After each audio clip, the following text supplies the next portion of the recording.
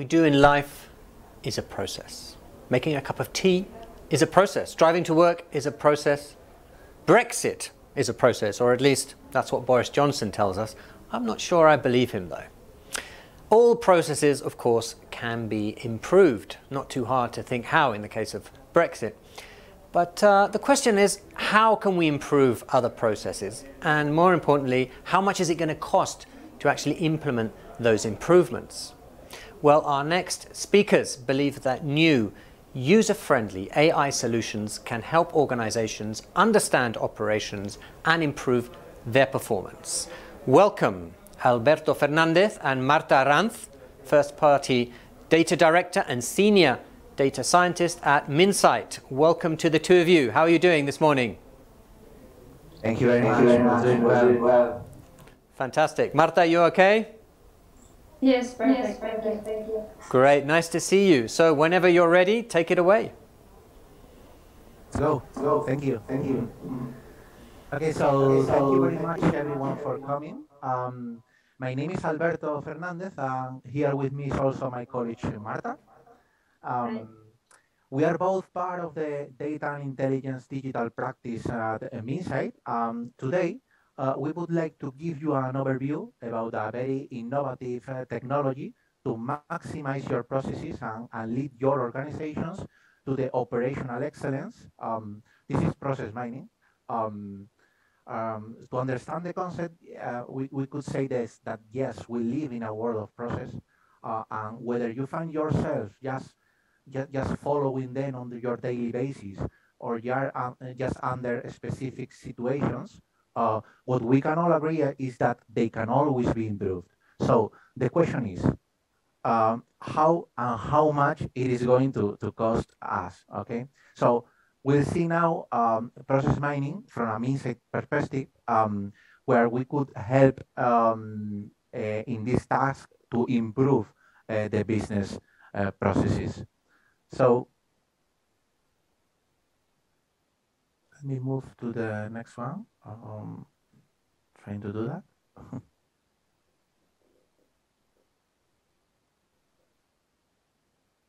Okay, now, sorry.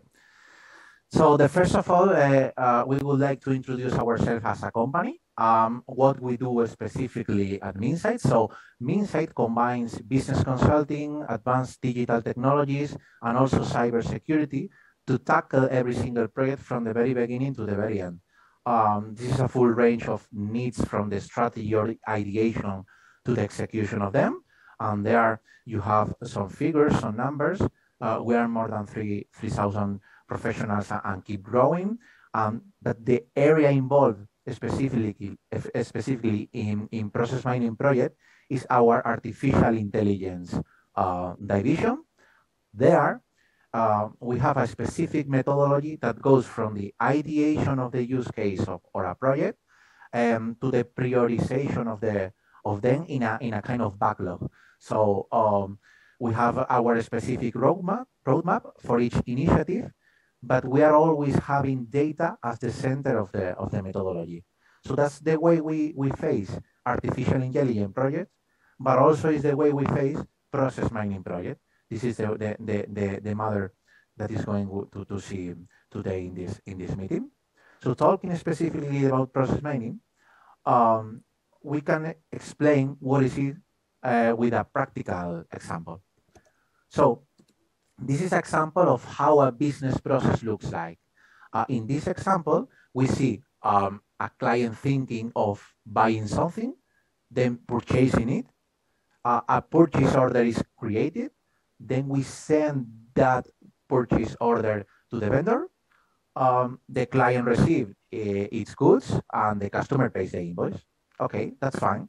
But how do we know this is not just the theory of how the process should work, but the reality is quite different? Or how do we know if there are any friction points or bottlenecks in this process that could lead us, for example, to a late delivery? So answering those questions is having a classical approach to answer them. It is having a huge amount of sessions and interviews with the agents and the person that are involved in this process. This will lead us to many people involved, a slow identification of the inefficiencies, a complicated way to measure the real impact of the process, and of course to a very subjective opinion of what is happening in the process. Okay, so what can we do? Apply process mining.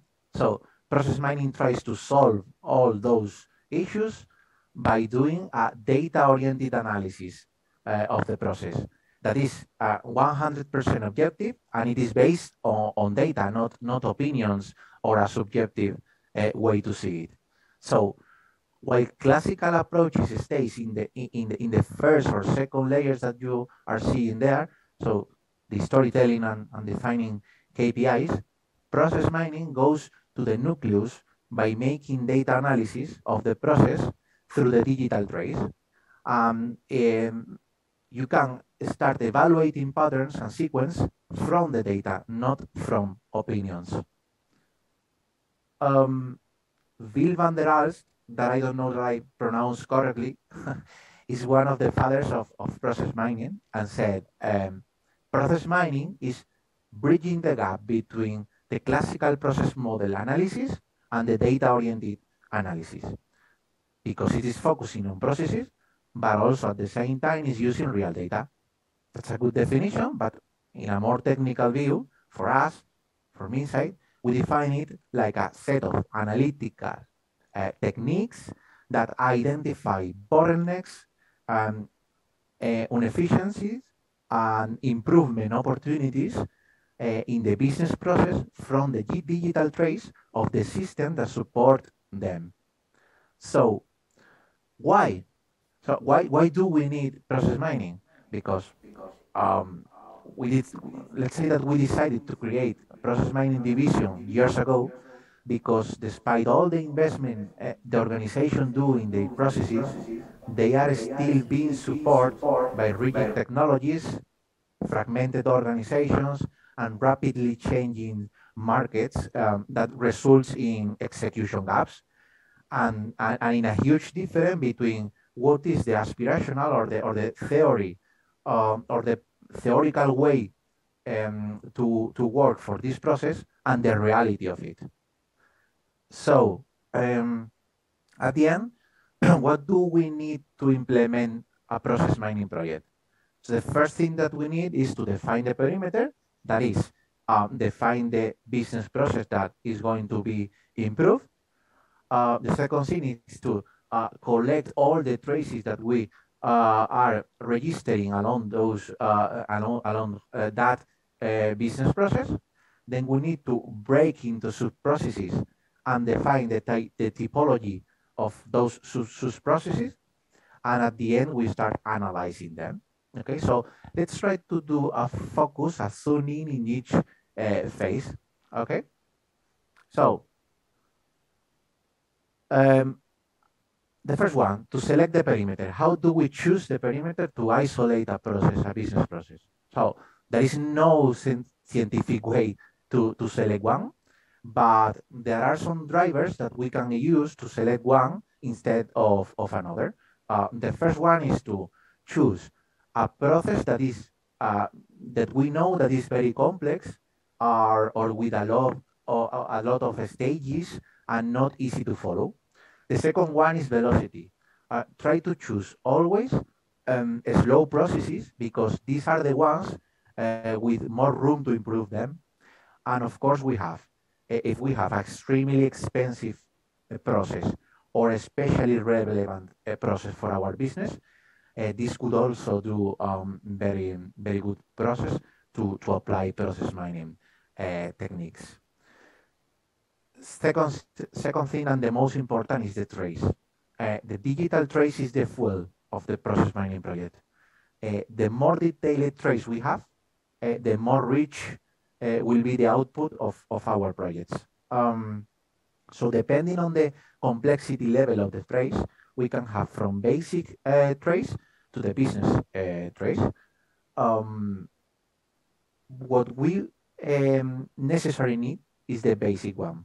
That is a unique identifier representing the primary key of the event happening on the business process. Let's say the case ID or the event ID. And the second one is the activity or the stage in which this case ID is in each specific time, along with the timestamp representing when that case ID has arrived to that specific activity.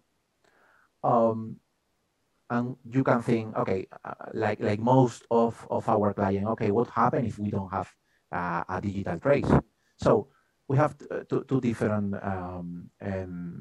things that could happen here. So the first one is, okay, I don't have a structured trace. That's not a problem. We can use a specific data treatment algorithm to allow the trace to be understandable. For example, natural language processes techniques, okay? And if we don't have any trace, what we could do is apply task mining techniques, which is a previous state where we connect a monitoring system in the devices of the agents that operates the process to start collecting those digital traces through the clicks and action that they do when they try to operate in the process. Okay.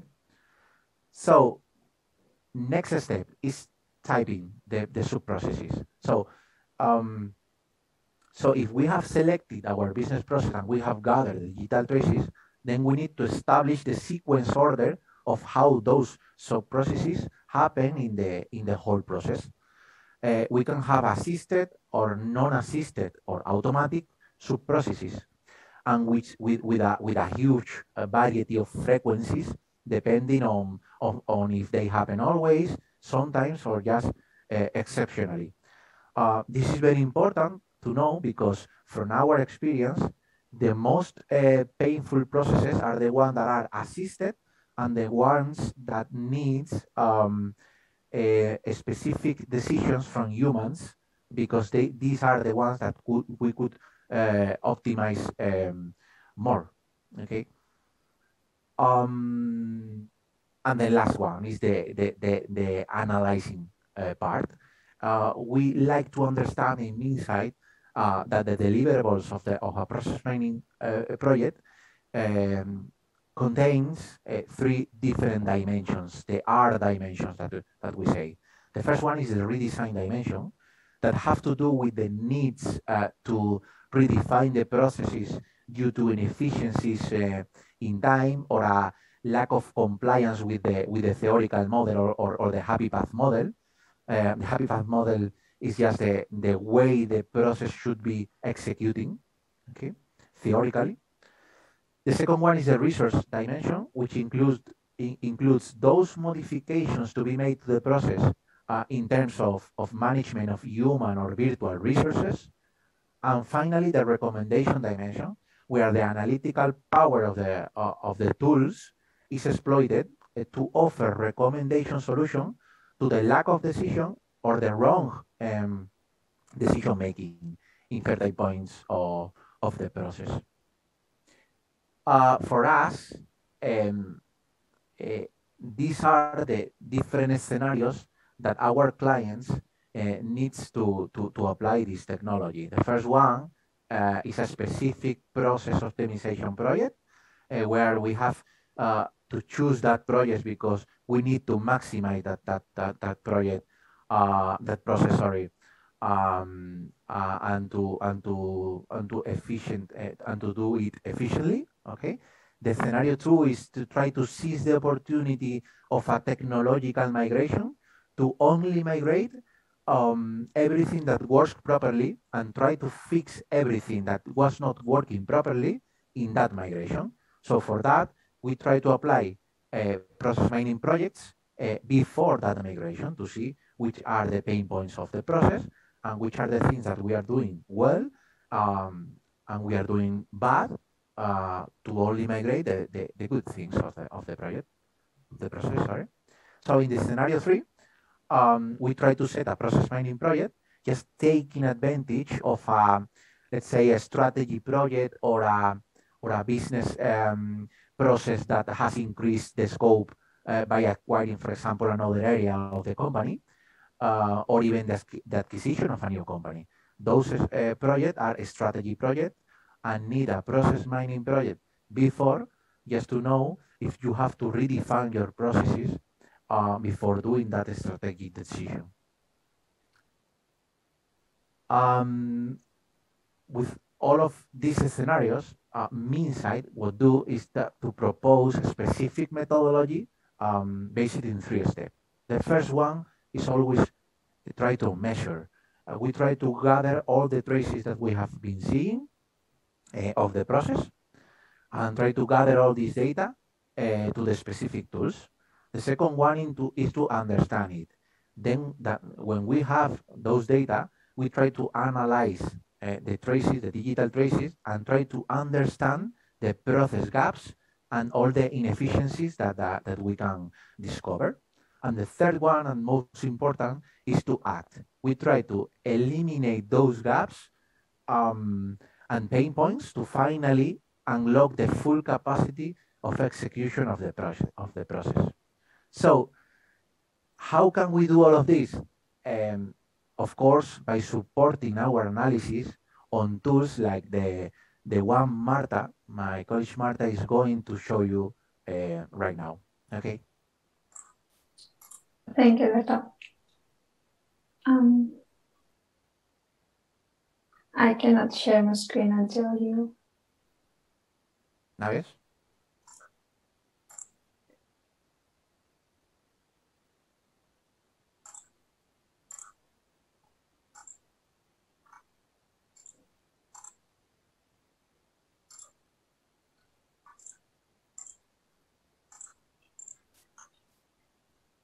There you have it, Marta. Thank you.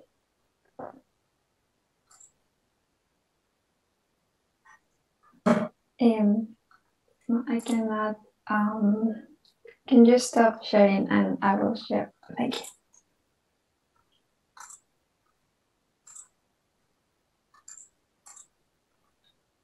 Okay, great. Thank you.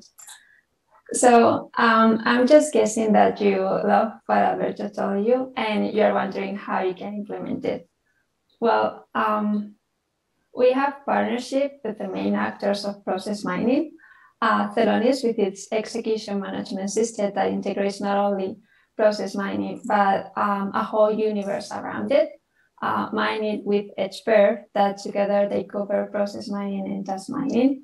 MineVenue, that by itself covers process mining and task mining with a very user-friendly interface, and Process Call and Timeline BI. And although they are all good options, and that's why we have partnership with them, we have a special focus on Celonis. And you might think, well, why? I'm sorry. So the execution management system, as I mentioned before, the truth is that they build an ecosystem around process mining with, let's say, satellites around it. And some of the things that Celonis can do is real-time data ingestion, thanks to its multiple purview connectors, process mining and task mining, planning and simulation scenarios. So with Celonis, we can simulate how the process is going to look like once some changes are done. Of course, visualization and action flows. And that's one of the main difference with the rest of the solutions, because with the same connectors that we were able to read data in real time, we can execute actions within the systems in order to prevent the inefficiencies that were discovered during the measuring and understanding phases. This is just an example of what we are going to see in a minute, but we wanted to show you this slide so you could get used to the dashboards and to remind you once again the steps or the phases that we are going to cover. So the first one is to measure or to know the process, then to understand the root causes of why it's not going the way we wish the process will go, and finally to act to prevent these inefficiencies from happening. And before we move to the demo, I would like to introduce you the use case that we are going to see. So we've chosen the order to cash because it's a very intuitive use case that I believe that most of us are familiar with. And we have experiences from the customer side or from both sides.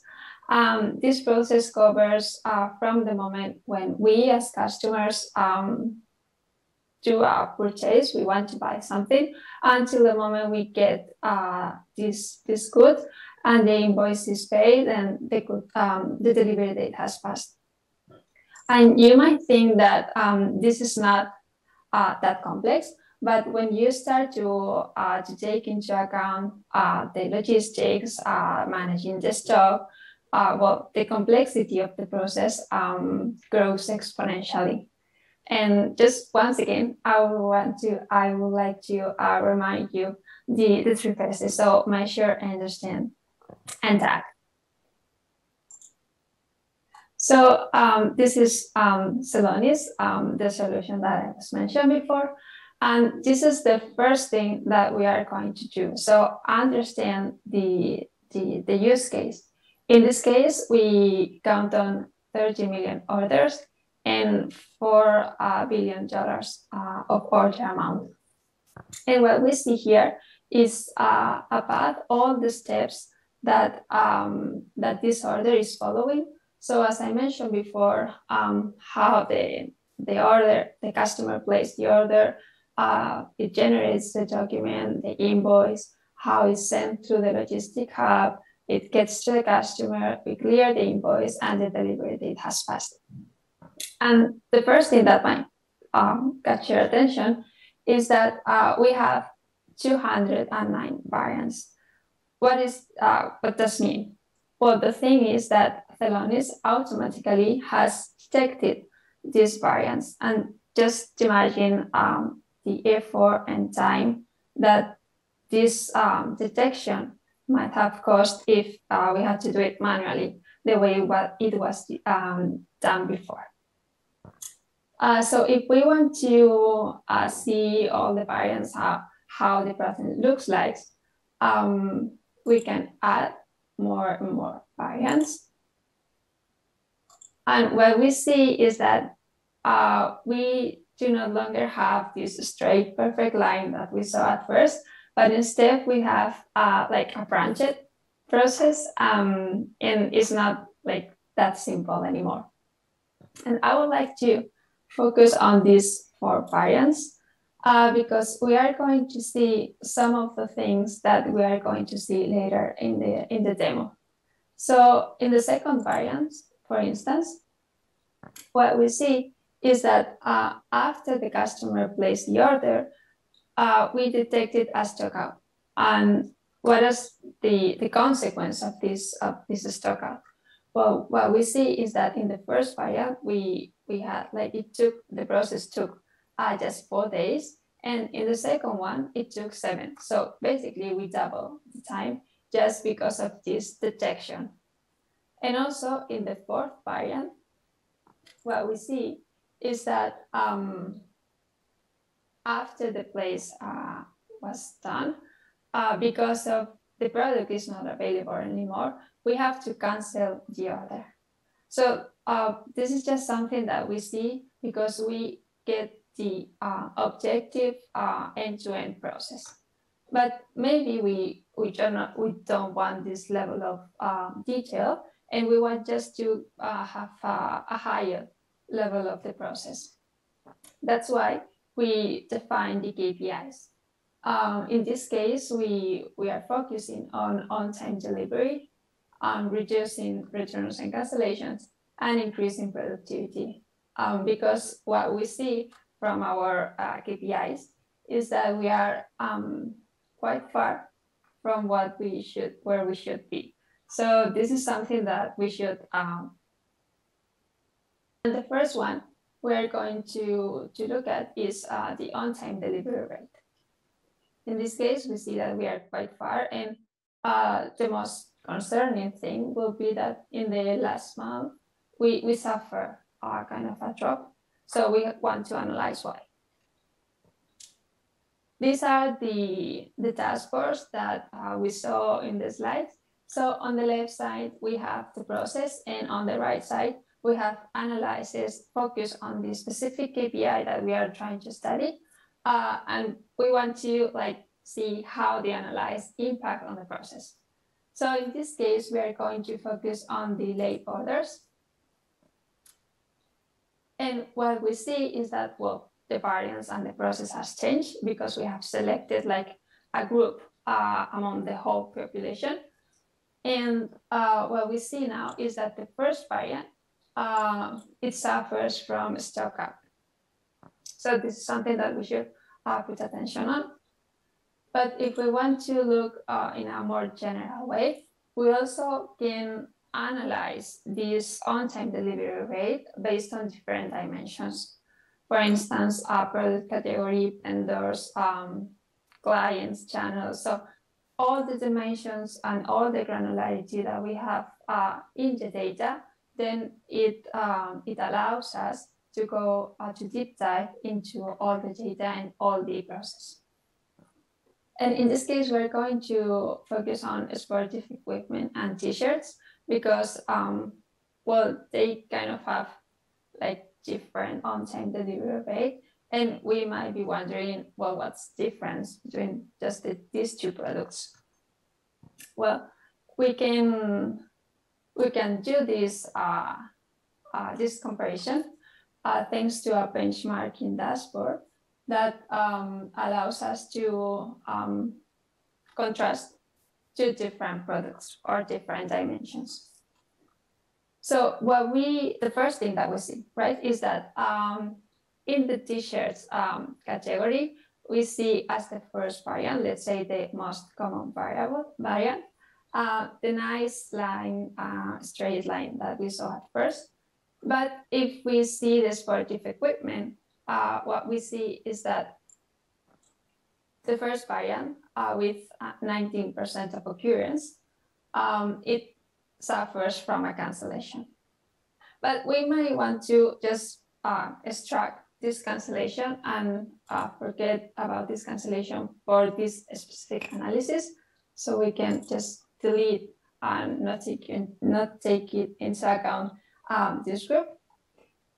And what we see if we extract this kind of population is that while for the t-shirts, we maintain the same variant, well, for the sportive equipment, now the most frequent variants is the stock up detected. So it shouldn't be new at this point of the demo, but this is something that we have to just put effort on. Also, another thing that we should be considering is the cancellation rate. If you remember, in the dashboard, the executive dashboard, we also had the cancellation rate and the return rate. And if we focus on the cancellation rate, what we see that is almost double as it should be.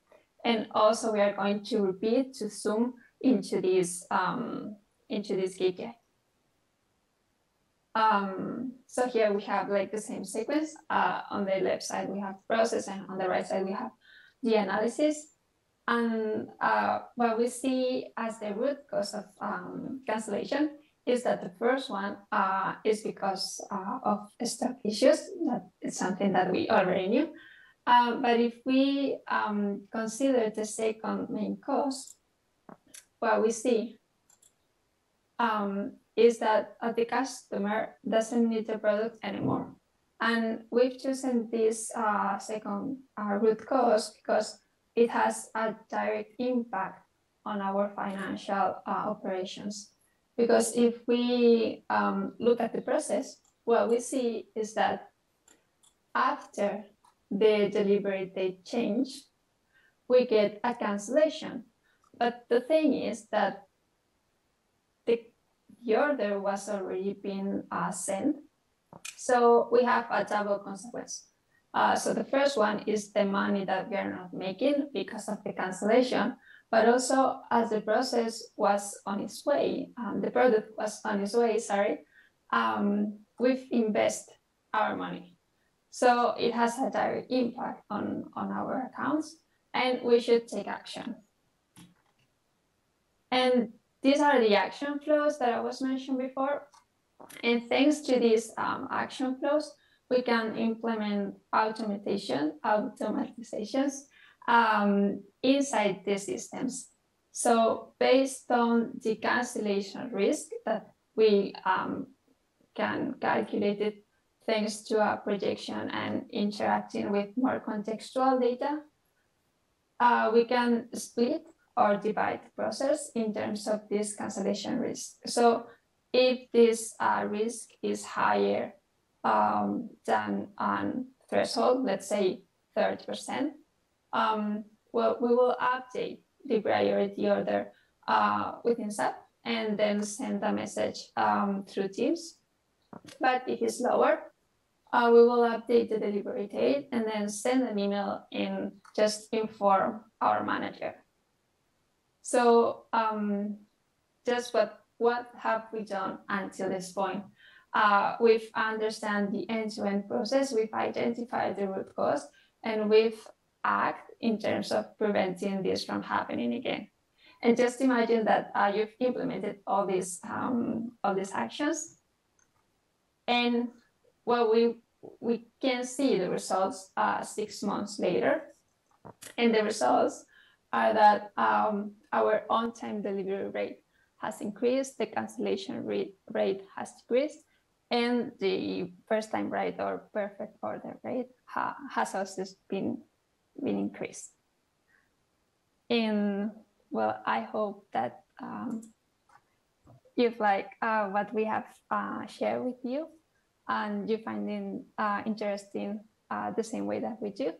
And the last thing that we would like to ask you is how can we help? Thank you very much. Thank you. Thank you.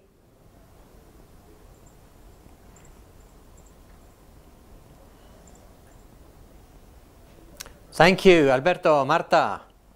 Thanks for that presentation. I've certainly enjoyed the process of listening to that. I thought it was pretty clear. We have a little bit of time for some questions, so let me fire away. Are you prepared? Are you ready? Yeah. You look nervous. Yeah. Don't worry. They should be fairly pain-free.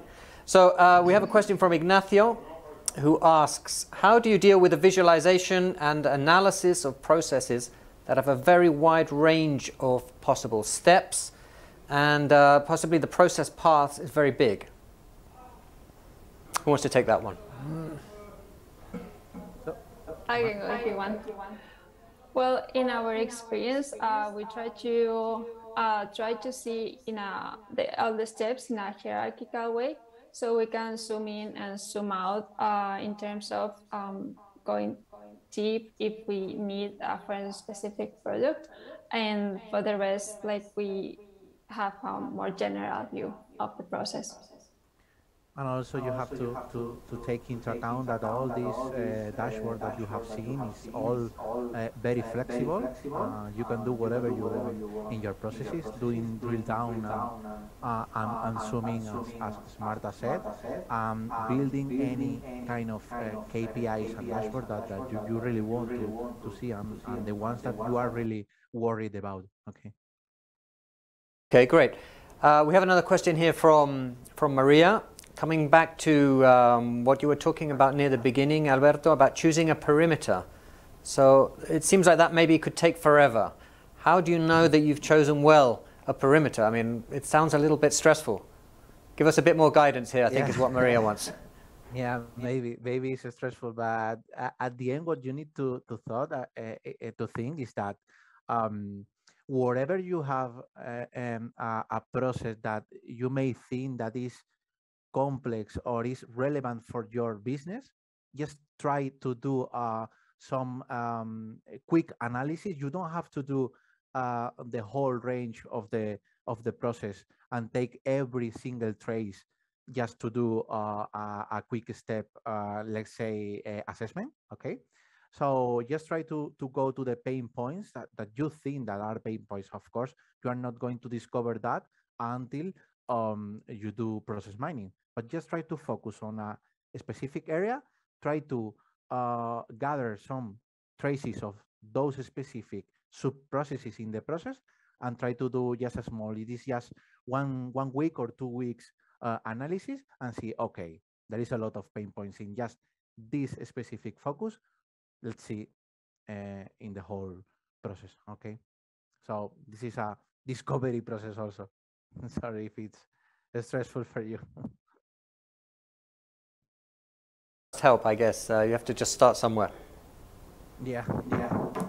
So you said at the beginning, Alberto, also that everything in life is a process. Do you really? Everything? Surely some things are impossible to measure and quantify. Or do we really believe that we can break down everything into something that is measurable? Of course, not everything. Okay, but we firmly believe that every single business process in most of the companies can be measurable. And if it's measurable, if it's supported by data, then you can apply process mining. Fantastic. Just as a final question to you both then, how do you think process mining will evolve in the next few years? Where do you think we could get to with this technology? So let me say that I think that process mining is just the center of the technology, okay? And at the end, what you can do is just to see the process from the very beginning to the very end, and then to apply a lot of automatization to your process. What Marta has shown you in the demo is just a part of the things that you can do. But at the end, what you can do is to control the whole process and also the optimization. So you can obtain a hyper optimization that we say in Insight, okay? Having the full perspective of not only the inefficiencies of the process, but also the hyper automatization that you can apply to those processes. So at the end, you can control your whole processes from the discovery to the lot of specific actions to do your process in a touchless way, let's say. Okay. I think. Marta, do you have anything you wish to add there? Yeah, just to complement that, what we are seeing is that all the solutions are more and more integrated. So it's no longer just process mining or task mining, but the whole solution, and that's the powerful in this kind of solutions. Thank you very much to both of you. That's been a fascinating talk. I hope you enjoyed the rest of the conference, and thank you so much for your presentation. Thanks very much, guys.